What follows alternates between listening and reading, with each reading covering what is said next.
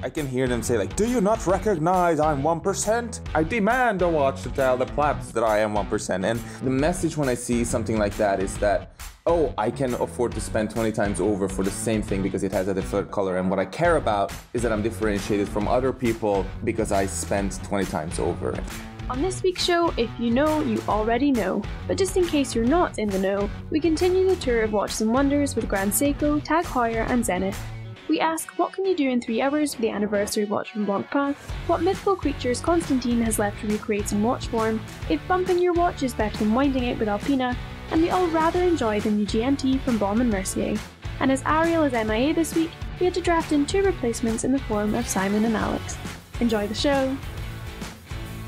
Greetings and welcome to this week's aBlogtoWatch Weekly. Ariel is otherwise indisposed in London as it happens, so we have had to replace him with 2 people because, you know, it's 2 for the price of 1 to get the sheer watch knowledge plus humour. We decided we need 2 people. Now I'll let you decide which one is replacing the humour and which one is replacing the watch knowledge. But we welcome back to the show Simon from Escapement24 and Alex, the watch regulator from Fifth Wrist Radio. Good morning, gentlemen. Hello, everyone. Morning. I'm definitely not replacing the knowledge, that's for sure. Same here. Is it possible that I've actually invited 2 people to bring the humour and neither of you are bringing the knowledge? In which case, we need to rely on David to bring the watch knowledge. How are you this morning, David? Good morning. Yeah, I'm very well.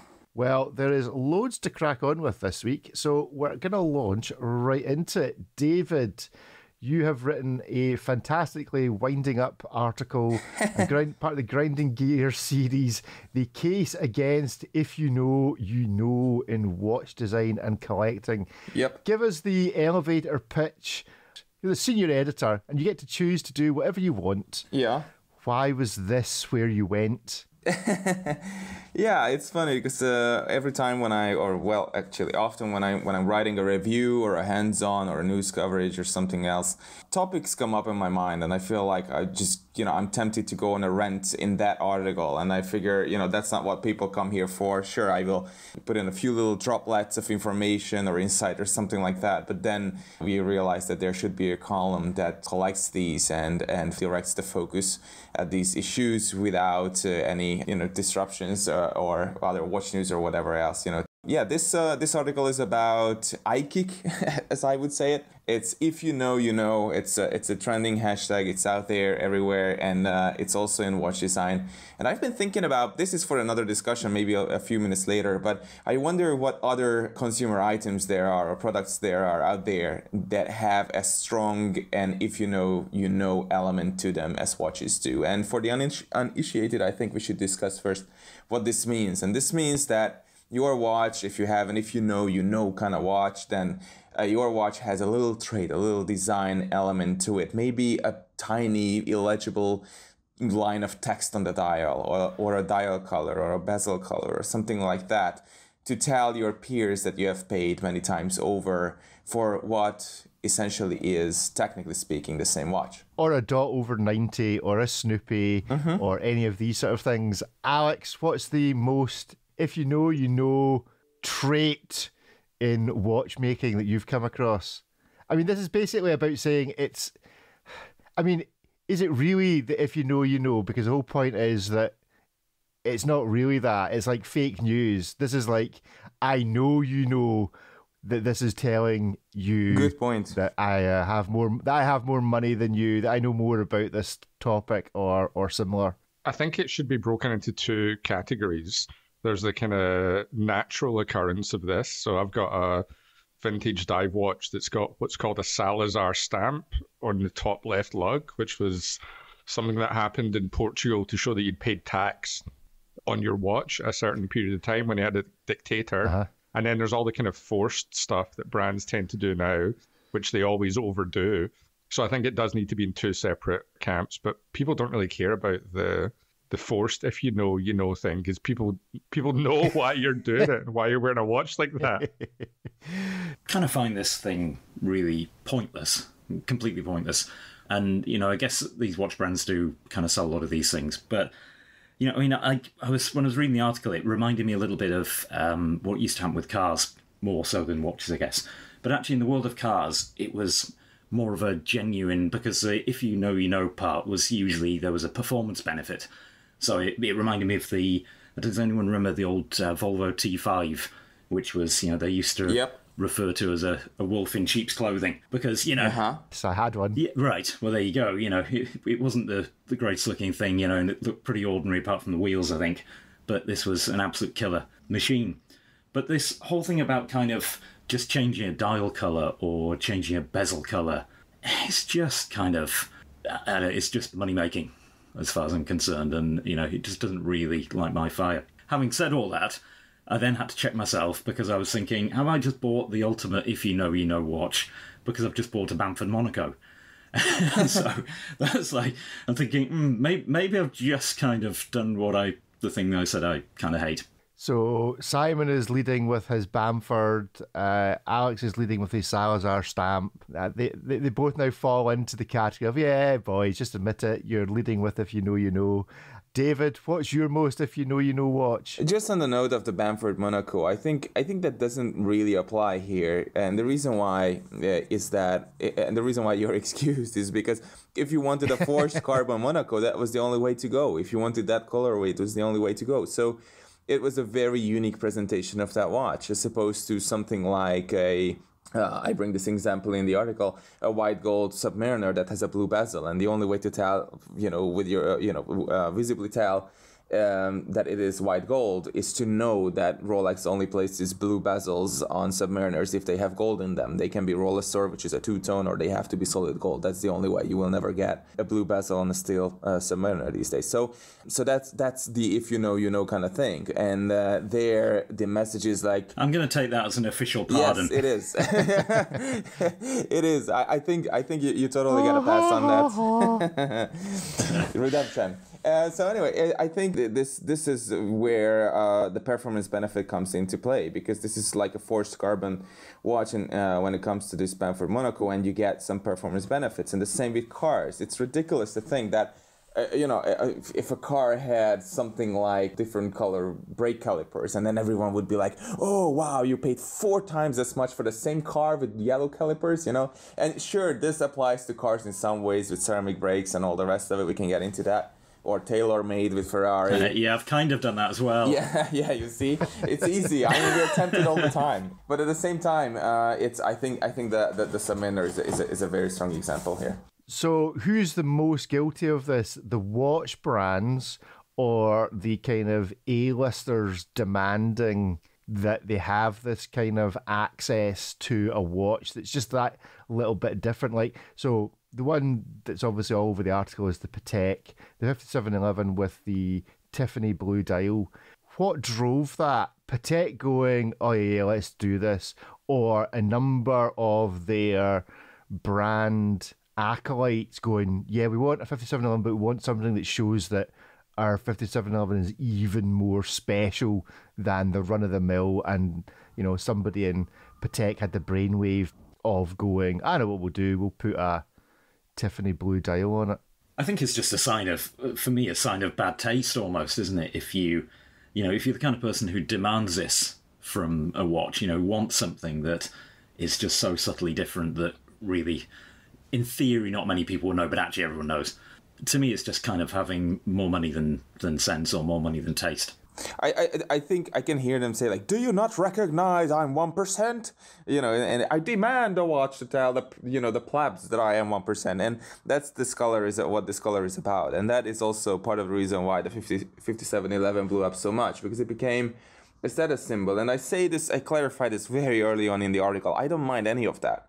It's not, this article is not really about what non-watch savvy people, how they spend their money on watches and how they wear or flaunt their watches or do whatever other lowly behaviors in modern society with them that I discuss, but rather how we watch collectors and enthusiasts react to it. And I bring up this example that we're sitting at this dinner table and there's like 12 or 15 of us at one of these major events, and it happened all the time.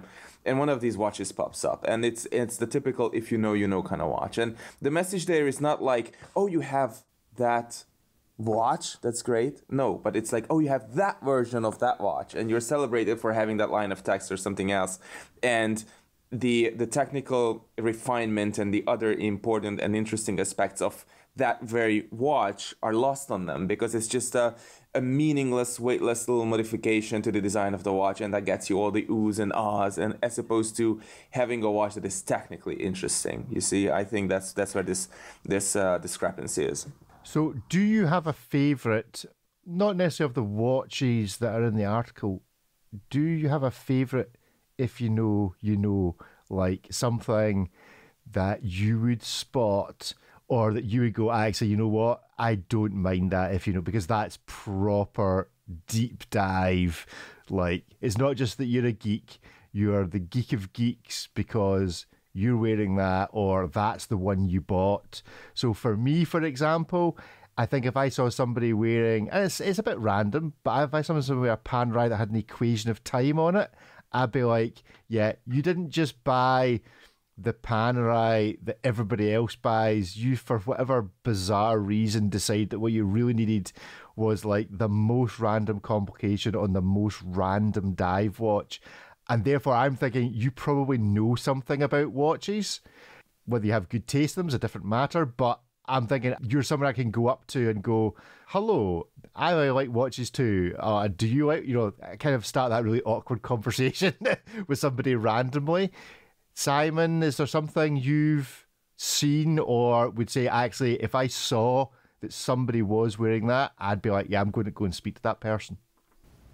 Well, I think it goes back to Alex's point, really. I think there are just two different versions of this whole concept, aren't there? Because, there are so many amazing iterations of the Speedmaster, and historical versions that, have got lots of very, very subtle elements to them, let's say, whether it's indices, whether it's that whole dot over 90 thing, whatever.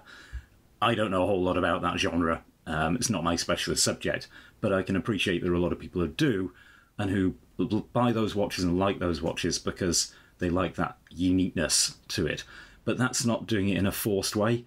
Whereas I think it's when you have the Tiffany blue on the dial of a watch, where it's just a different dial colour, because they've seen a way of making almost a niche of their own product and charging a lot more money for it, then I think that's where I really have to take issue with this whole thing. Okay, Alex, is there something you would look out for? Something almost like a dream watch that you wish you'd see somebody wearing? It's not going to be like an MB&F or something gazillion dollar, but it's going to be...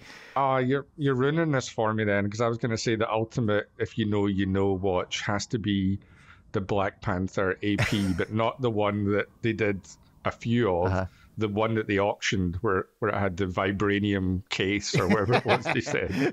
So you'd be like, oh, that isn't just a regular Black Panther watch. You're the special person that spent $7 million for the vibranium case.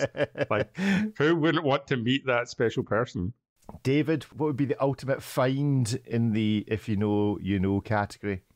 Yeah, the ultimate, if we mean it in a positive way, then it would be something like a spring drive, where you can tell, from the shape of the watch and from the way maybe the second hand moves, or maybe where the power reserve is or something like that. Probably the power reserve is a better example because it's easier to spot. That is like what you described with the equation of time, but much more popular, and there's a greater chance to encounter it.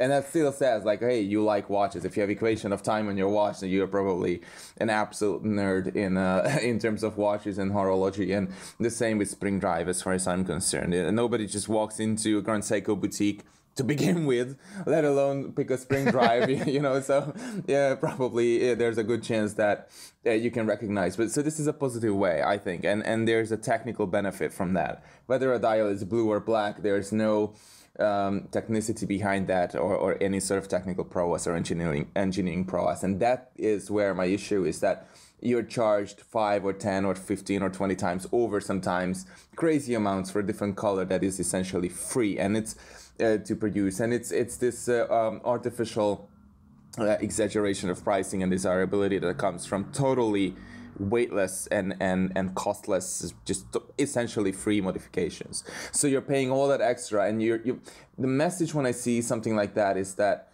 oh, I can afford to spend 20 times over for the same thing because it has a different color, and what I care about is that I'm differentiated from other people because I spent 20 times over. And that's a very shallow message. And it's okay. I mean, this is the world we live in, and I'm not preaching against it. It supports the industry. But I think us watch enthusiasts should not be celebrating these kinds of things as much as sometimes I see that we do. Does anyone actually care other than the owner of the watch, though? That's what I'm thinking. As somebody who, I don't know if this counts as a humble brag because it wasn't my watch, but as someone who wore a Tiffany stamped day date to the Daniel Wellington Christmas party, the managers at work were no more upset than they were the previous year when I just wore a plain linen dial day date. So I think nobody cares unless it's your own watch. People don't really care. Is that just a reflection of the people you hang around with at work? This is probably true as well, yeah. I'm just realising, though, I'm going to take back my Panerai because I've just realised what the most, if you know, but I've never seen this version next to the £1,000 version, and it's actually a watch we've talked about a fair. It always comes up. It's one of these sideways watches. It's that £70,000 gold G-Shock. Now we're talking. Solid gold one. I don't know if anyone's ever seen it sat next to the gold coloured version to see if you can actually tell them apart at a distance. But I'm just realising, actually, if you could somehow spot that it was real without... I suppose if you shook hands with a person and realised that you were being dragged downwards to the floor, inertia. but by the inertia and the kilo of gold on the wrist, that would maybe be the only way. But actually, that gold G-Shock, I think I'd give the prize to rather than the Panerai with the Equation of Time. And I think, Alex, if you were wearing that, you would care. No. I want to change mine. If you're going to change yours, go on, then. I want to change mine to the Hitler's JLC Reverso. Now that is an if you know watch. Now we're talking. Yeah. The ultimate. Okay, we're continuing our tour of Watches and Wonders. We have Zenith, Tag, and Grand Seiko. We've already spoken a little bit about Grand Seiko. Let's speak a bit more about them. They're the odd one out in Watches and Wonders, being distinctly not Swiss or European. They came out with this amazing watch last year. I think it was yourself that recorded the audio from it. Yeah, the Kodo, yeah. I recorded the sound of it. Do we think we're going to see more from Grand Seiko of that ilk? Or is that a once in a 5-10 year watch and we're just going to see more run-of-the-mill things about mountains and lakes and rivers and, I don't know, seaside? It's funny because I wouldn't be surprised if we saw something this directly following year after 2022 in the Kodo. I wouldn't be surprised if we saw something like that, and I equally would not be surprised if Grand Seiko just put everything on hold for the next 10 years. So we'll see. It definitely takes a huge team and tremendous dedication from them to create something like that. And the reason why I like that you mentioned that I recorded the sound, it was one of the most glorious sounding watches I've ever heard. It was unbelievable. I was just, there's a photo of me that I have my ear next to it, and I'm just smiling like crazy because I'm like, this is insane. It's like the perfect sound for a TikToking watch. Maybe you guys can find it on YouTube or somewhere else.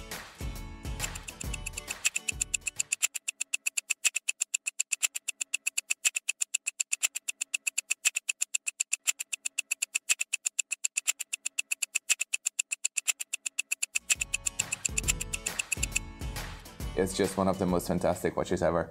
And I hope we will see something like that this year. But, and on the run-of-the-mill stuff, do you think it's just going to be more of the same? I mean, I've said this before. At the moment, I just feel a bit confused by what Grand Seiko are doing. They just appear to be chucking models at the wall and seeing what sticks, what attracts everybody's attention.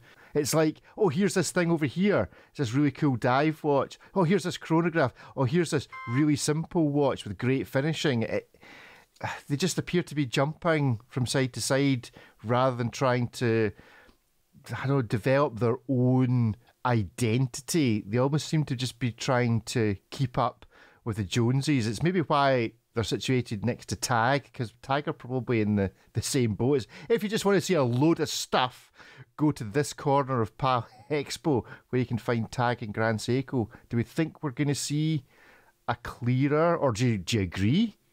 I was going to say, I think I remember saying this on the last episode, that it seems like Grand Seiko are trying too much to copy the Swiss.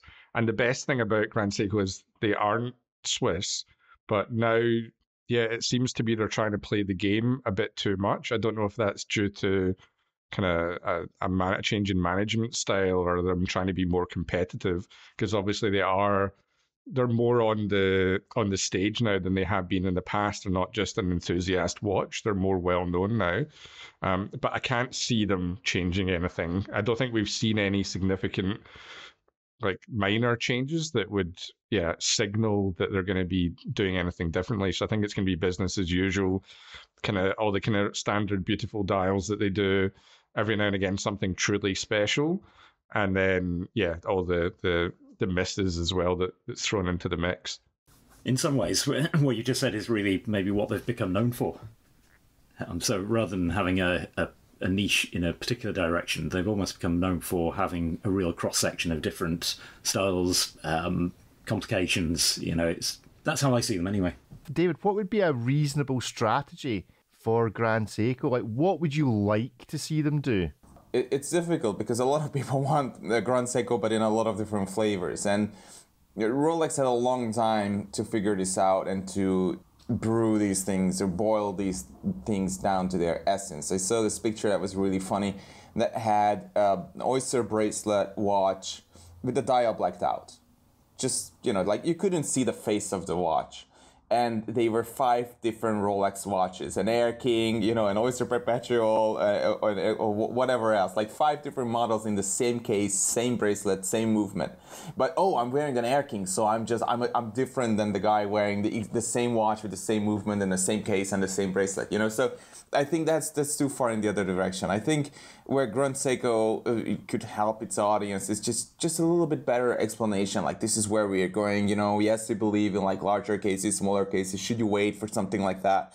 Because it's so difficult to see what these brands are going to do. And I think the question you're asking is relevant to watch customers, because they want to prepare for a purchase like this.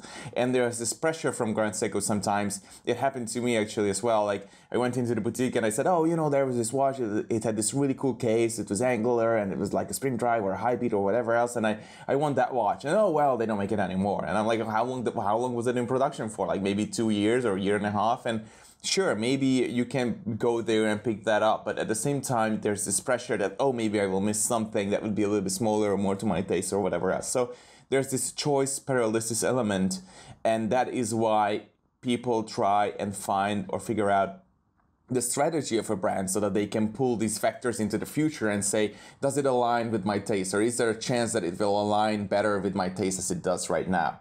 So it's not a question whether or not Grand Seiko products today are desirable. I think the movements are great, the cases are great, the prices are getting up there, and sometimes they're just stupid. But you can still go to a Grand Seiko boutique and pick up a really nice watch that is beautifully engineered for a reasonable price. So I think, again, to answer your question, I think it's more about communication and not learning this secrecy, this tendency or this desire for secrecy from the Swiss, because it's just stupid. You can go out and you can say whatever you want to do with spring drive because the Swiss will not copy it, right? And anyway, who cares? So just be more open for a change with your customers and be upfront to them when it comes to your future plans. I think that's interesting, bringing up the Rolex thing there, because I think if one thing we could probably all agree on in the watch enthusiast community is that brands could do with releasing less watches. And that's something Rolex aren't ever kind of guilty of. They have their set core collection. Every now and again, they might do something a little bit wacky, but you can, dependent on your taste, you might have 1 or 2 Rolexes that you like the look of. If you were to go through all the Grand Seikos, there might be 10 or 20, 30 Grand Seikos that you would want to own. Yeah. And I think the problem with that is if you have so many watches coming out all the time, you're constantly just spinning plates, running from one to the other. You're never really fine-tuning your core collection the way Rolex has done over the years, where each year you're just fine-tuning it, making that a little bit better.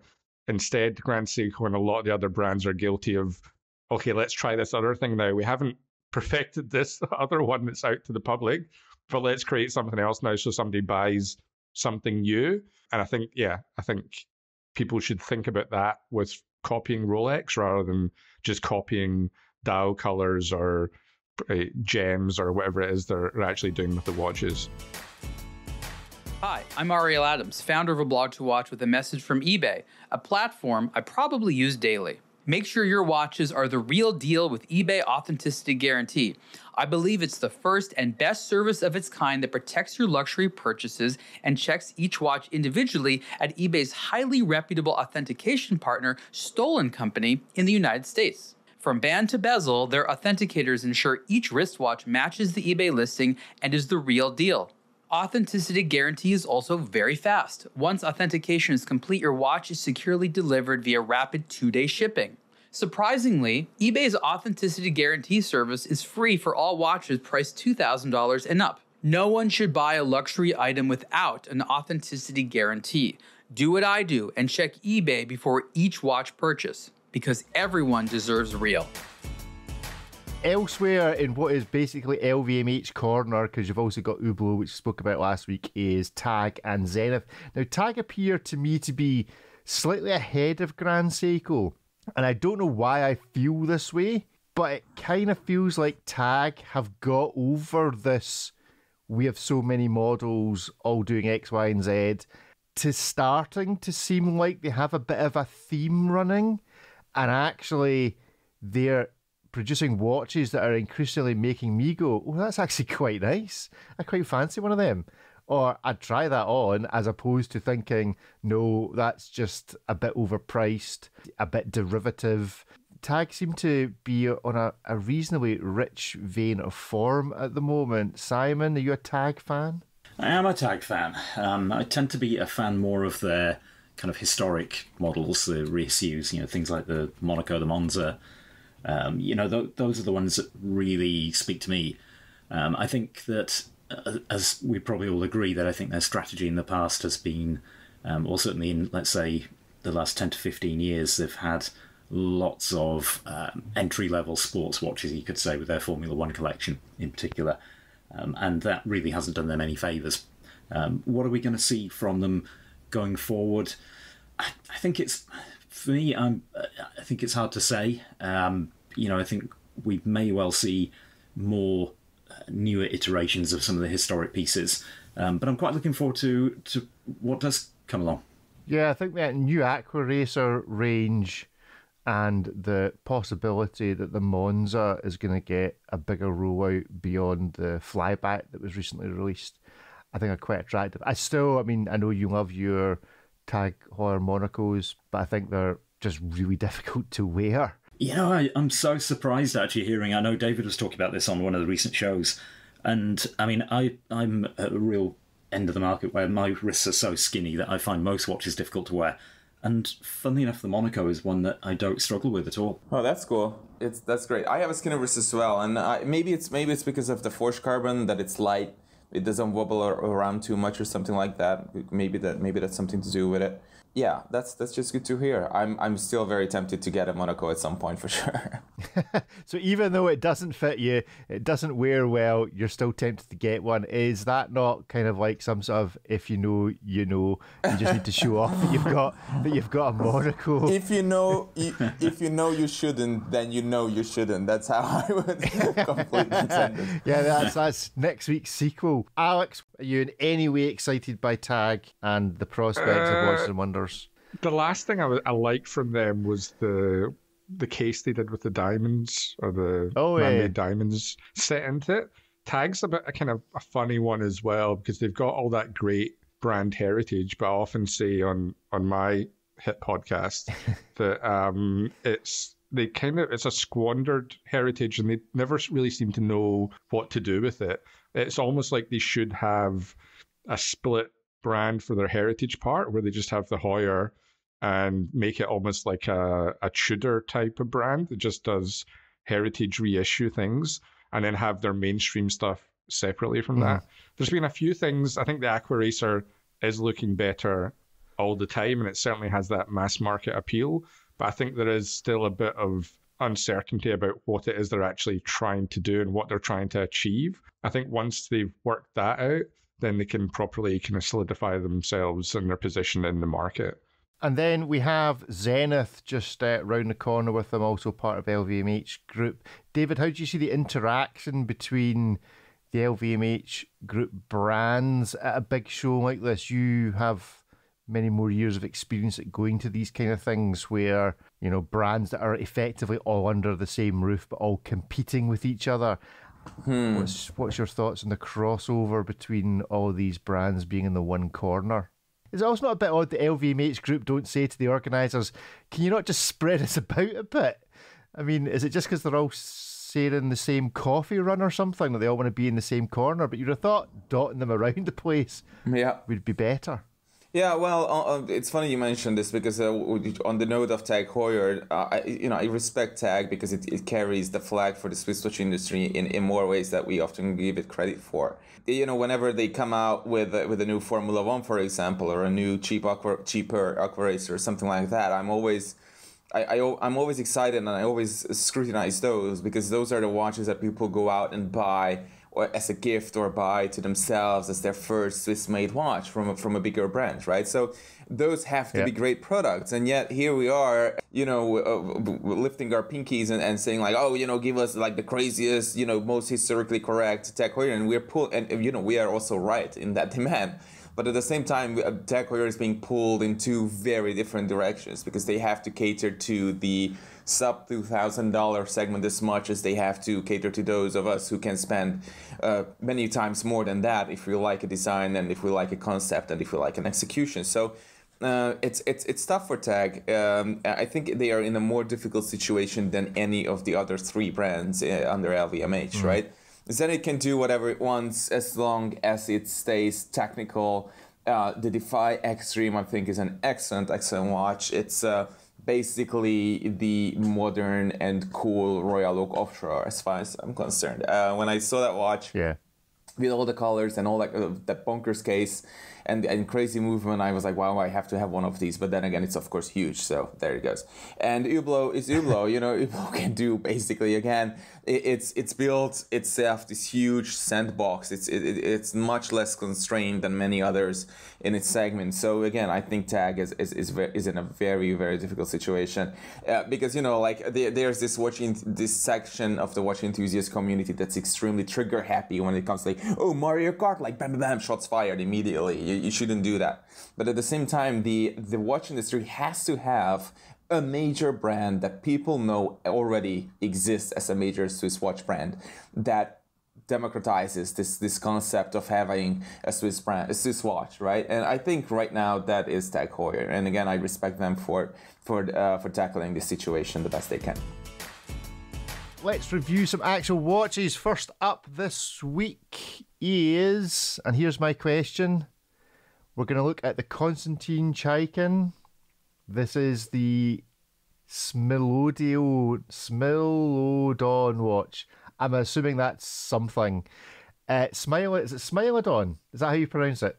Smilodon watch. Smilodon, yes. Chaykin debuts as Smilodon watch. Okay, here's my question. Is it enough already? Just stop it, find another trick, move along, produce a pony watch, and then find another trick pony.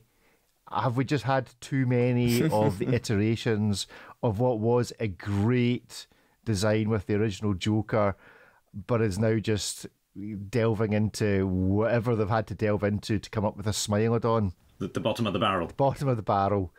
Can we have a watch celebrating the bottom of the barrel, or is it just these are just the barrel diver? The barrel diver is the barrel dweller. Don't get me wrong. 2 meter water resistance. He's a great guy. They're great watches, but take a beat, man. You've got so many other great watches that you produce. I mean, some of the mystery dial stuff, the Mars stuff, it's absolutely phenomenal. Do we just need to say for the rest of 2023, don't go near Halloween, don't go near Easter. We don't want to know what he did during your summer holidays or on a Greek island or whatever. Just stay away. Stay away from fantasy books and Terry Pratchett. Here's the thing. No more eyes on watches, please. I've visited Konstantin in his manufacturer in Moscow a number of years ago. I think it was like, I don't know, 2018 or something like that. And you know, he is an incredibly talented and gifted and creative watchmaker. One of the greatest of all time, easy. And the fact that he's created something like this, I think it's called the Wristmon or Wrist Monster series.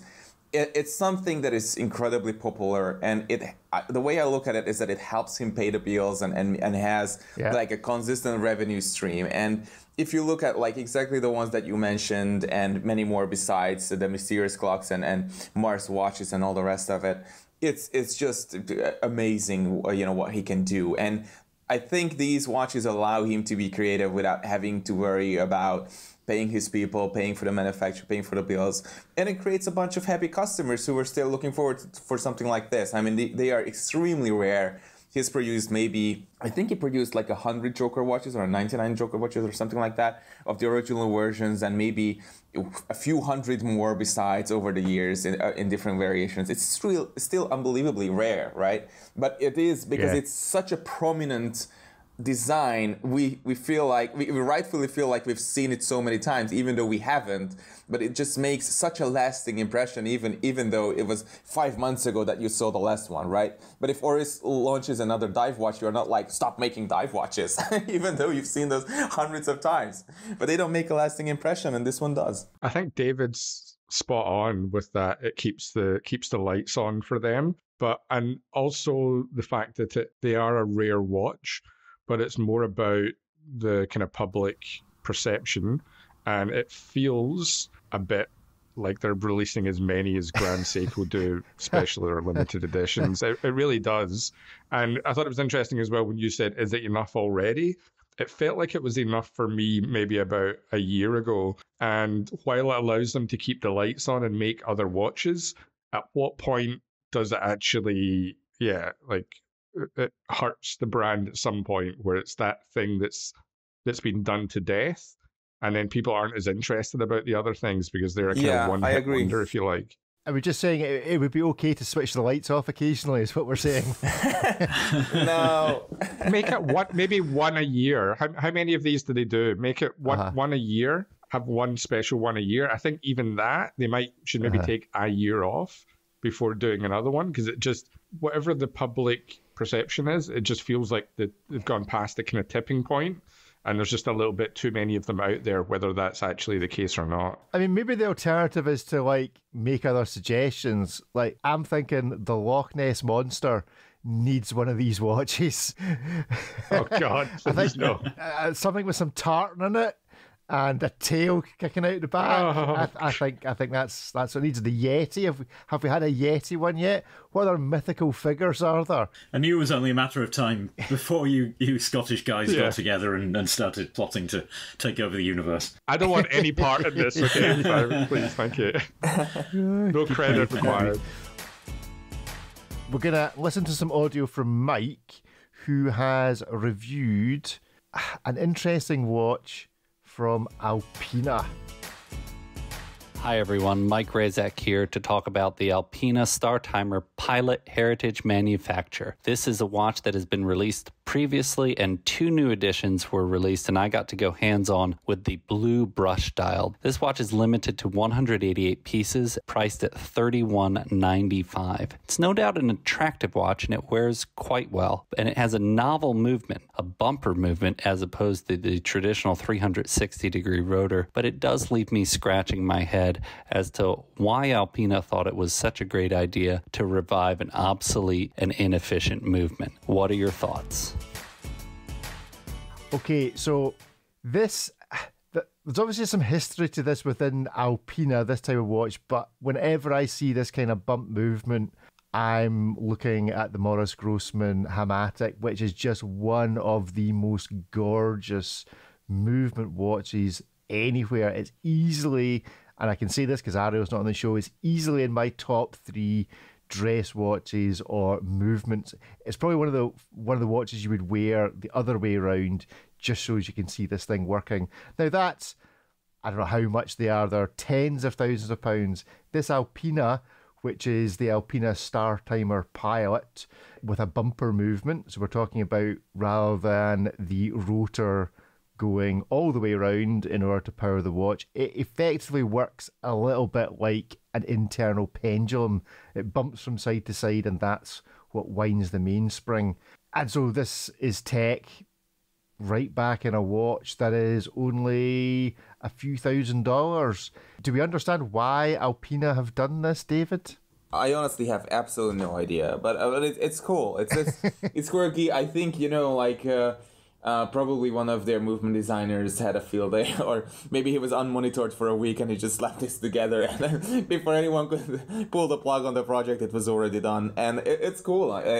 It was a niche for sure, and it is a niche, but it is a way to appeal to a certain type of customer. In a way, it could be a halo product that attracts people and say, oh, that's cool. Alpina takes watches seriously and watchmaking history seriously. And I think it's not a terribly complicated or expensive way to restructure a movement in this way and then to create a cool messaging around it. So it could work. I believe that the first self-winding watches were also like this, or they worked a similar way. I think it was Breguet who invented the self-winding watch back in the late 1700s or something like that, and they had some sort of a similar way of operating where, of course, it didn't make a full rotation, but it was more like a bumper kind of thing or a hammer kind of thing that would oscillate, but it would not make a full rotation. Just think, Alex, you wouldn't have to worry about the full 360 degrees for the maintenance of this watch. You only have to worry about 330 degrees. Is that appealing to a high-class watch regulator like yourself? This is such a strange watch. I don't know, it's the Betamax tape recorder, right, of watches. I just know whenever you meet someone, a fellow vintage watch enthusiast, if they have a watch with a bumper movement in it, and you kind of ask, you don't know yet, and you ask them what's the movement, and they say, oh, it's a bumper. It's a bit like if you meet someone and you find out they've got like a ginger child or something. You can all sense each other's disappointment in finding that out.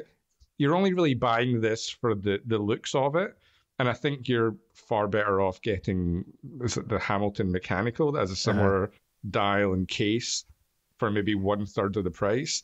I can understand why they're doing a movement like this. It is a point of difference, but a lot like the Betamax recorder, VHS is obsolete anyway. Regular mechanical watches are pretty much obsolete. So why go for the worst option of the obsolete thing? Double obsolescence. Yeah, maybe it's like a double negative, like it's so obsolete, it's now obsolete. So if something that's out there's one of our grammar questions. If you can be obsolete, can you also be solete? Yeah, I think it's a very good point, which is you're paying a lot of money for a watch design, a kind of 1970s retro look that you can buy elsewhere a lot cheaper. I mean, it's a very nice looking watch if you're into that sort of that, if that's your vibe. You're paying a significant amount of this portion for a movement and the ability to geek out on that movement and be ignored by your friends when you start to try to tell them about it. Simon? Yeah, so this is actually the second iteration of this watch that Alpina released. Simon's bringing some. You see that? Simon's bringing some knowledge to the game. I am bringing some knowledge. I'm gonna take Ariel's position here with this one. That's it. Alex is officially the comedian and Simon is officially the watch knowledge. Look, if I could only walk in Ariel's shoes, that'd be great. But no. So this is the second iteration of it. The first one they released in 2021. I've actually just done a video on the first one, which is why I know a lot about this watch. And it's a hugely attractive watch, I think. I think the design of it is great, and it's got those real vintage vibes about it. It's got an exhibition case back, so you can see the movement, and they've given it kind of almost a rose gold coppery colour. So it really is it's really easy on the eyes. It's a beautiful thing to look at. Where I take issue with this is I think that Alpina's movements are all just too big. So the problem is the case size then has to be big to accommodate them. And, this in the article actually, it says how, it's quite compact, it's 42 mil, and the lug to lug is about the same because it's effectively almost like a lugless design. But really, in practice on my wrist, I just found this thing huge. And it really frustrated me because I loved the watch. I thought it was, it looked beautiful. I could see myself being really drawn to something like this. But the fact that, if you're going to create something that is trying to have the look and feel of a vintage watch, then make it the kind of size of a vintage watch. So make it 37, 38, 39 mil. Don't make it 42. And I think they, for me anyway, I think they had an opportunity to do something really interesting here, and I think they've just fallen at that hurdle, unfortunately. Okay, well, seeing as Simon has taken such a liking to large watches, let's move this on to the largest and I think probably the most commented article of the week. This is the hands-on debut, the Blancpain 50 Fathoms Tech Gombessa. Now, I don't know what a Gombessa is, and we should probably keep whatever a Gombessa is away from Konstantin Chaykin, just in case he figures out it's some sort of animal and creates another watch for it. This is a 47 mil Blancpain. You could use this as a hammer, no doubt. It does look, I mean, I really like the look of it, but who can explain to me, if possible, as to why, to celebrate some anniversary, 17th anniversary of the 50 Fathoms, why you would create something so completely unwearable to the general public? Who fancies a go first? Why is it unwearable? Well, it's 47 mil.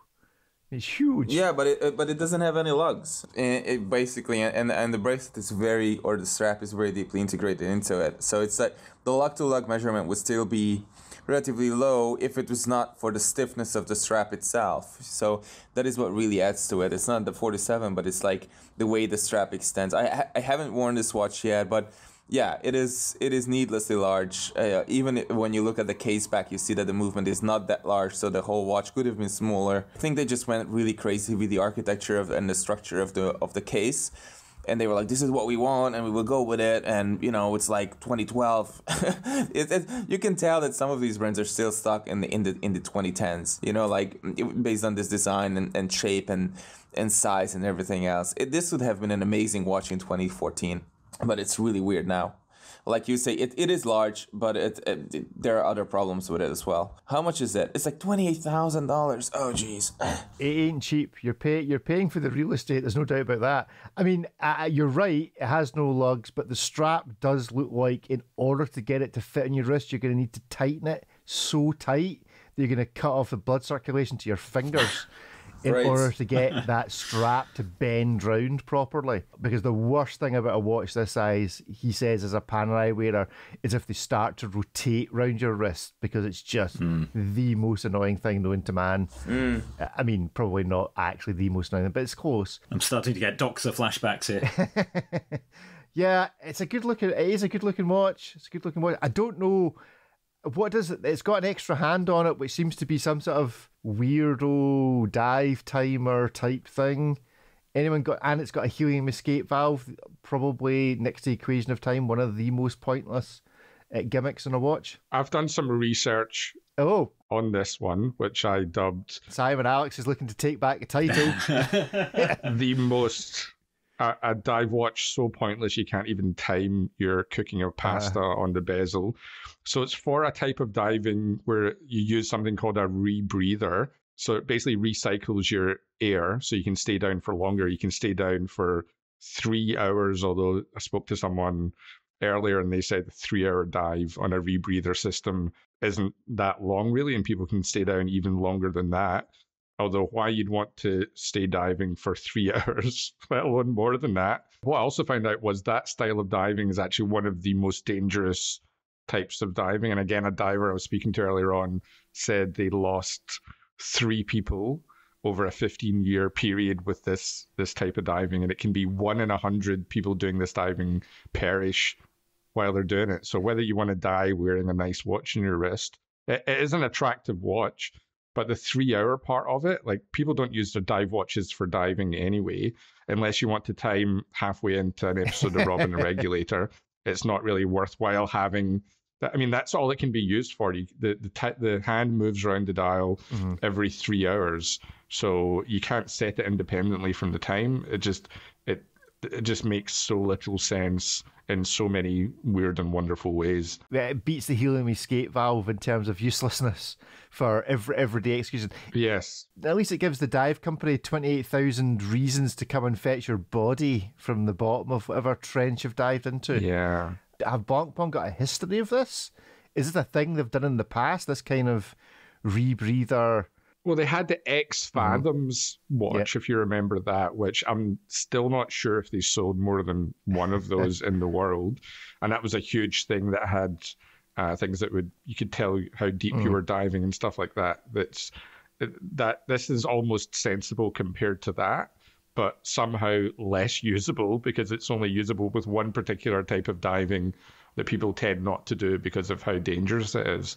And I actually thought it was funny reading an article from another watch blog where one of the journalists actually went along and did this type of diving with the watch. And it made me think about how desperate watch journalists are to go to any kind of event at all, that they'll even go and do some kind of dangerous, have a near-death experience to get a little holiday and get to wear a watch. Just devoted to the cause. All these watch journalists, they're just devoted. Aren't you, David? Oh yeah, I'm ready to go diving anywhere, especially with something as ridiculous as this, just to justify its existence. What a ridiculous thing, honestly. And a lot of it is like, I'm not sure if this exists in English. In Hungarian, we call this a secondary shame when you feel ashamed for somebody else. Like, you know, when you're watching something like cringy, I think is the right word. When you're watching like a television show and somebody just makes an episode full of themselves and you cringe and you feel like it's happening to you. And I just zoomed in on this buckle and it says 50 fathoms tech, and it says tech on the pin of the buckle. And I'm like, how compensatory and ridiculous is this? This does not apply to any other tool anywhere else out there, and not even prosumer products or anything like that, because it's so ridiculous. Can you imagine like the shutter button on a Nikon saying tech or something like that? Or the door handle on a car like tech. You know, it's just why would you put that there? And it's like this desperation to justify, like, oh, have you mentioned that this is a tech pin? You know, it's.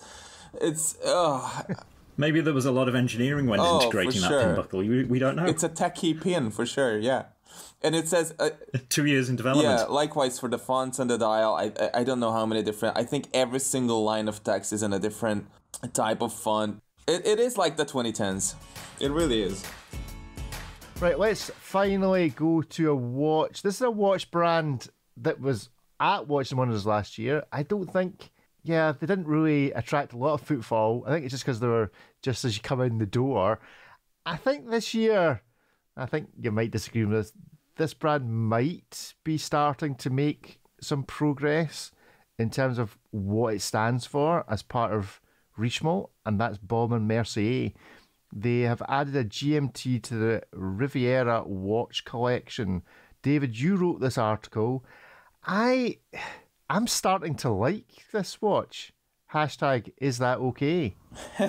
Why not? Yeah, absolutely. I've seen the Riviera before with the school wave dial, and I really like that. It's just such a great everyday watch. It's a sleeper in the sense that I don't see people flocking to Baume and Mercier and looking for their great everyday wear watch. But honestly, this is a great option.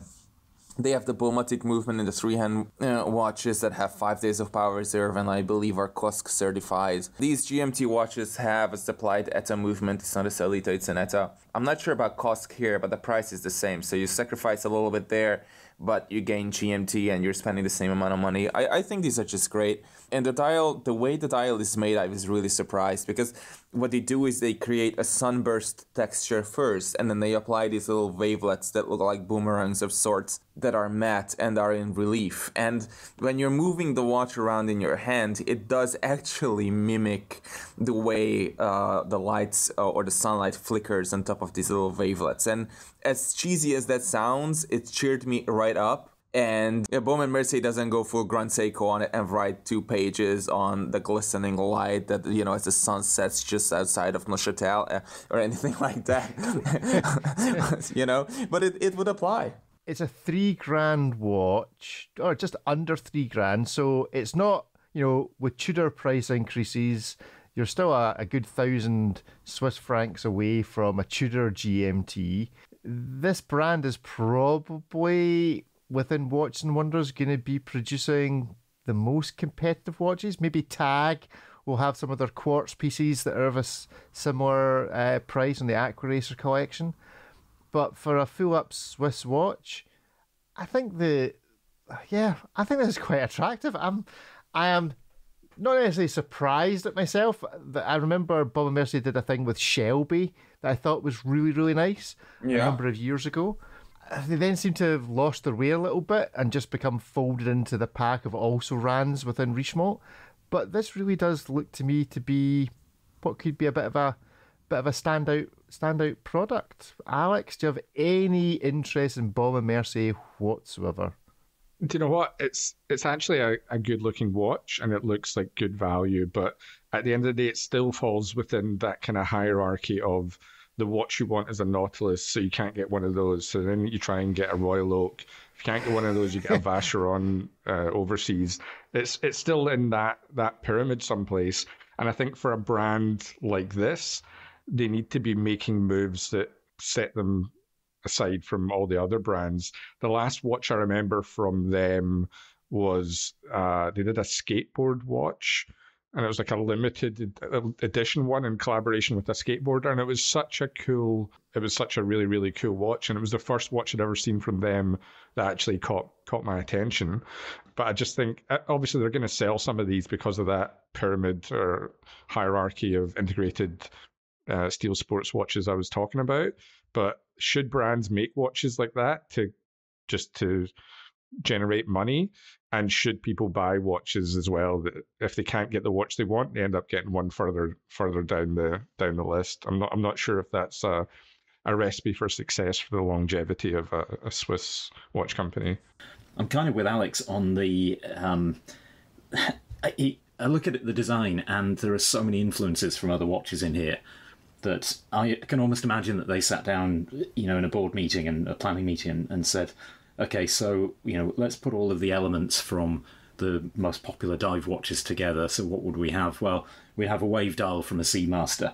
We'd have an integrated bracelet arrangement from something like a Royal Oak. The same with the screws on the bezel. And it starts to become a little bit, come on, we need something a bit more original. So that's my impressions of this one. But I think they'll sell. I think it's a great price point. I think they'll probably do quite well with this one. Yeah, well, I'm actually quite looking forward to seeing one of these in the flesh, so no doubt we'll get that chance at Watches and Wonders. Good stuff. Well, thank you, gentlemen. That's been a good show. Thank you for joining in with the reviews this week. Alex, this is just your warm-up act for a 2.5 Watchmakers recording coming up?